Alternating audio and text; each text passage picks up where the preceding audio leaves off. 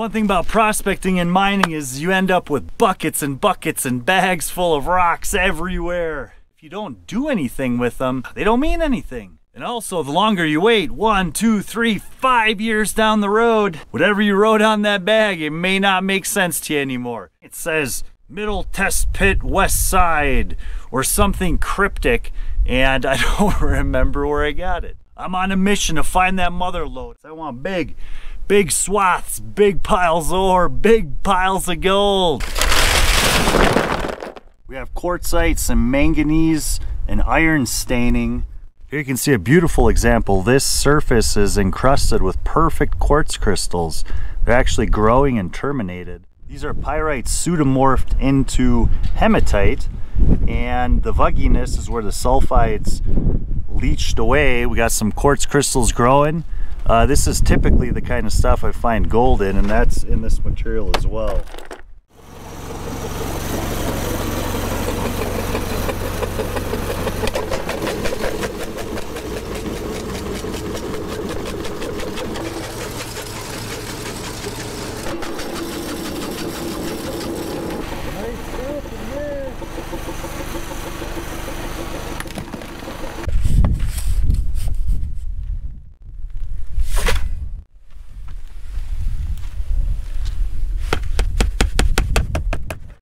Well, I got that 29.5 pounds of ore concentrated down to just this right here. We're gonna do a large bulk assay on this material to see what kind of ounces per ton we are getting. See, and when I tap it like this, I'm driving that fine gold down to the bottom of the pan, and I'm raising the light blonde sands to the surface. See that? Pan those off, resettle, bring the blondes back to the surface, pan it off. All right, let's take a look. That rock kind of looks like it has some gold on it. Ooh, I'm seeing some gold. All right, we got gold, guys. This is good stuff. See all this in the top? That's gold. Below it, some of these more silvery pieces are pyrite. Wow, we got one piece right there. You see that? All right, we're getting ready to assay this material from this here shaft. We got everything prepped ready. We're gonna mix up some fluxes, load the crucible, and get it smelting. All right, we're gonna mix up the flux and the concentrate. So you can see the concentrates here on the bottom. We're gonna get all that nice and homogeneous.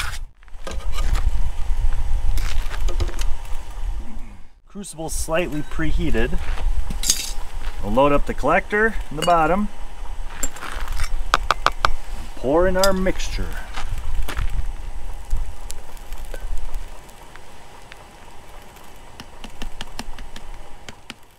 I'm also going to add an iron bolt here.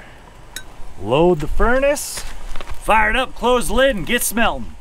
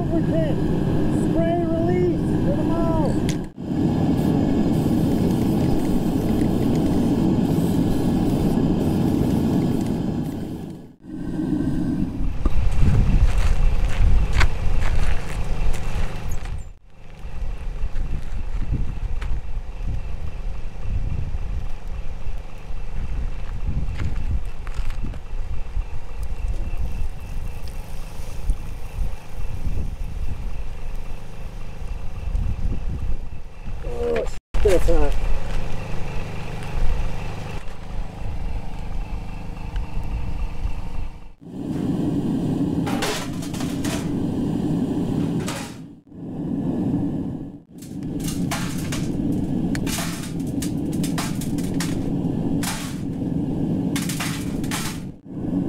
Look at that! So I was hammering on this button and it's split, it's cracking, it's really hard. It must have picked up all kinds of metals. Here in the middle there's a planet of a brassy golden colored blob. That's very interesting. It might be too hot, but we're gonna load up round 2.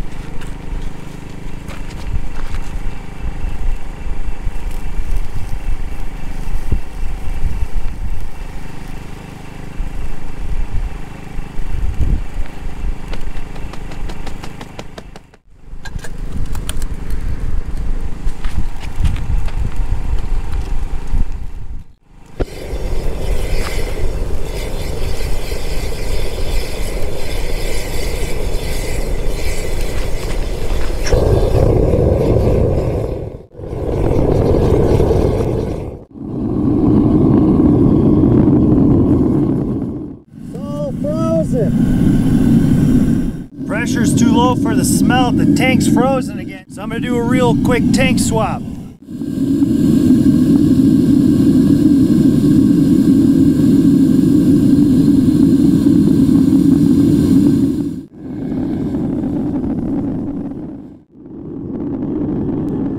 The whole flux was froth and it expanded like from here to here, close to boiling over. Flux was attacking that bolt and I decided to just let it keep going. We're gonna try to eat it all up. Once it's calmed down again, we're gonna give it a pour.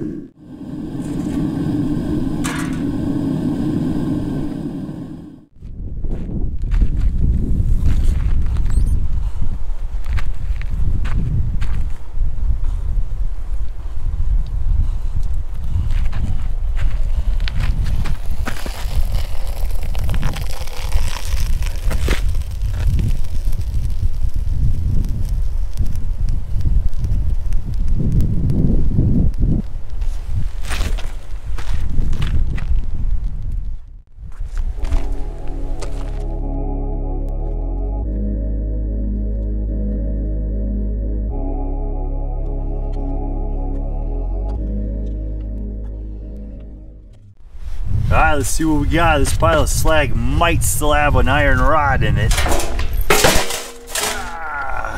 There she be. It's pretty glassy down here. We definitely got a matte layer. That's probably all that iron. Hopefully a button at the bottom. You can see we got a little bit of collector blobbed right there, some blobbed right there. We'll get that off. That top came off real easy. Yep, there it is. Got a nice pile of iron, definitely from that magnesite and also from that bolt. You can see here we got our button on the tip.